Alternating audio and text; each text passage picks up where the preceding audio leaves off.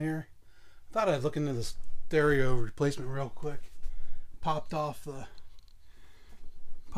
the speaker just to see what was up here, and so I've got a piece of looks like 1/2 inch plywood up here that's mounted into. So that's all right. But look at the speaker. So here's what you get.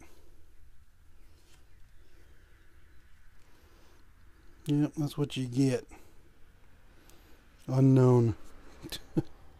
So yeah, I might even have a spare set of speakers in the basement.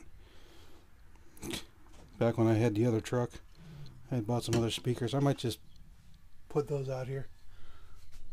But they're labeled positive, negative. Positive is the non-black striped one. Negative is the one with the black stripe. Pretty simple.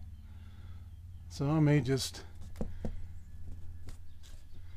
not a whole bunch to that, but that's going to be really easy to do. I just kind of wanted to see if these things were even labeled, and they're not even labeled. So anyway, thought I'd do a quick video. I don't know if we can see up in here or not. Anyway. So that's that, and then we'll tackle the Jensen replacement. I don't know what I want to do with this, but I would like to get something a little nicer. I don't think I want to buy the Jensen RV specific DVD player model. They've got them on eBay for like $160 to $210 or so. I mean, for that price I can get a JVC unit or even an Alpine for $200 that would go in that slot. I'd have to do some, no matter what I do, I think I'm gonna have to build a piece of wood to go here and mount it. But